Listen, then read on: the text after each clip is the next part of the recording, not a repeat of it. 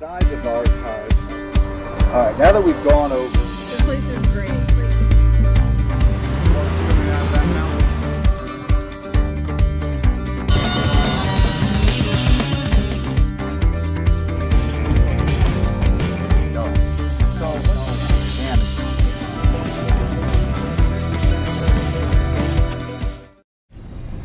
Alright guys, so today we're going to do the black tank and the gray tanks.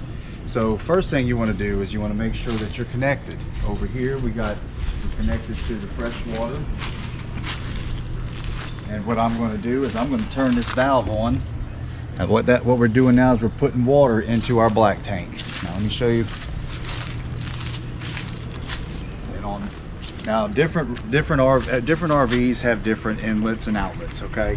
But ours has it right here. So the water's going into our black tank right here, and it's spraying down inside there, helping break up the solids and all that good stuff.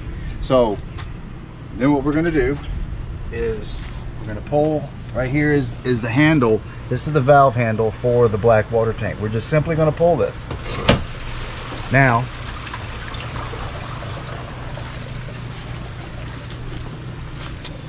it's going to dump out, and it's going to do that until it slows down. It's going to be a lot until it slows down. Now I've had people ask me on Facebook, asking me questions, you know, how often should I flush my black tank? And the answer is very simple. So because they were wondering, because he was traveling alone, it was just him. But it's very simple. Whether you're traveling alone or you have a family with you or whatever, it's rule of thumb is 3/4. Once you get 3/4 of the way full in your black tank, you're going to want to go ahead and dump it and flush it every time. So just keep that in mind. 3/4 of the way full. Or if you're just a weekend warrior and you're going out, I'd flush it before putting it back up. So anyway, so that now. Once this slows down, see, it's starting to slow down now. Okay, so we're getting close to it being completely drained. This is just the black tank now, completely drained. So what we're going to do is we're going to come back over here, and I'm just going to shut this valve. All right, so I shut that valve, and so now the water's still going into it. All right, so what we're doing is we're allowing this black tank to fill up with fresh water, because you want it to fill up to get all that head pressure to push out any solids that have been broken down. And so we're going to give that a minute. All right, and now your gray tanks, if you're at a place that's full hookups, a lot of times it's good just to leave your gray tanks open, and it automatically drains out. Now what you may find is on your gray tank on the kitchen side, sometimes stuff from food from your plates and stuff gets down there. It could get on the sensors, giving you a false reading on your level. You may know that your valve is open, and it may be showing 3/4 of the way full. It's not 3/4 of the way full. You just have trash or something stuck to the sensor. Best way to fix that is go ahead and shut that valve, allow that tank to fill all the way up, and then open that valve and dump it all out. You may have to repeat those steps several times, but that's okay. That's how you get rid of that. Whenever you're breaking down, you're done camping and you're going home, and so you're putting everything away, you want to make sure that you flush your black tank. And then when you're finished flushing your black tank, then you'll open up your gray tanks. That way whatever's inside your gray tanks mostly is going to be soapy water, especially like from your shower or from washing dishes. It's going to be a lot of soapy water in there. And so that water, when you open that up, that water is going to go through your stinky slinky here, and it's going to help clean all that out. That way when you are breaking down, taking everything loose, you may need to, once you shut all your valves and you break that loose, you may want to spray some little extra water through it just to finish rinsing it out, rinsing the soap and everything else out of it, and then you can put everything away and as you go, and then you're good to go. Now we've been filling this black tank again so we can flush it again, because that's what you're going to want to do this several times, and it takes a while. So you may want to do some other things, just don't forget about it. So now that it's been filling for a while, I'm going to pull this valve again. Now now that head pressure is going to push anything that was in there through it, and as you can see, it looks a lot cleaner than what it did earlier. So that's good. That's what you're looking for. Since it does look clean, what we're going to do is, once that slows down, I'm going to shut the valve. Now this is very important that you remember this. When we shut this valve this time, we're going to wait about 30 seconds, 45 seconds or so before I turn the water off. So what we're doing is, even though because that's going to be empty now, but we don't want to leave the black tank completely empty, right? So see, right now we're starting to slow down pretty good. That tells me that level is getting really low inside that tank, that's what we want. So all right, so what I'm going to do is, now I'm going to come over here, I'm going to shut this black valve. All right, it's shut.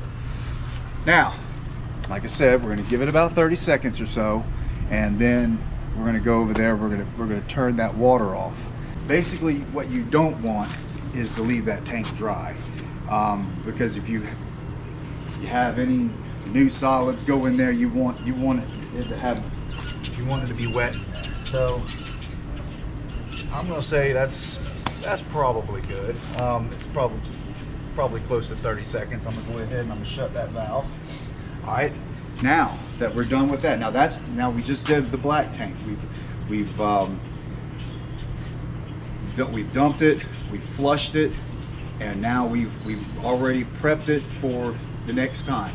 So now what we're going to do is we're going to run what we have in the gray tanks through it to help clean out the stinky slinky is what they call it. So right here, this is the valve to the gray tank in our kitchen. So I'm going to pull this, and now it's going to take a minute because it's got to come from over here and go all the way around and then come out. It's going through the hose now, as you can hear it, see? So now that right there is all water from our kitchen sink. You can come right over here to your other gray valve and open it up too. And right here is where that is on ours. Now yours may be in a different location, and that's okay. You're just going to have to find where those spots are. But it's always going to be on this side of the travel trailer or RV. I'm opening this one up. Now that one just joined in with the other. Now this, like I said, this is something you want to do whenever you're getting ready to leave, you know, and you're going to be breaking all this stuff down, because you don't want to be handling nasties. So anyway, so this right here will help clean that line out for you, and that way when it finally stops, I mean, like right now it's doing this, you could actually go and start breaking other things down, but we're not leaving, so I'm not going to do that. We got a little bit of a trickle now. The water's still coming out, but it's just a small trickle, so we know that these tanks are pretty much empty. So what I'm going to do is I'm going to come right over here, and this is, like I said, this is the gray tank for our kitchen. I'm going to take this valve and I'm going to shut it. All right. Now it's shut, and now we're going to do the bathroom. Now this is like for the shower and for the sink. That's what this one here is for. We're going to shut that one. Now that's shut. So black should be shut too. Yep, black's shut. So all three valves are shut now. So this is the time when it's safe to go ahead and break that loose, if you know, when you go to leave. Now you're going to want to put gloves on, and that way you if anything comes out, it doesn't get on your hands or anything like that. So you're going to want to wear gloves when you do this, when you do that. So another helpful hint: when you're on your travel day and you stop for fuel, get yourself 2 large bags of ice, break them up really, really good, and then pour them straight down your toilet, just like this. Pour it right in there, like that. All right, what that's going to do is that's going to get inside your black tank, and as you're driving, slowing down, going around curves, etc., etc., that's going to slosh around, breaking up any stubborn solids or toilet paper that's up on the sides. And then when you finally get to where you're going, go ahead and hook up and give yourself another good flush, and that should get the rest of that stubborn solids that didn't want to come out last time. I hope this helps. And if you have any comments or questions or concerns, please put those in the comments and I'll get back to you as soon as I can. Thanks for watching. Okay.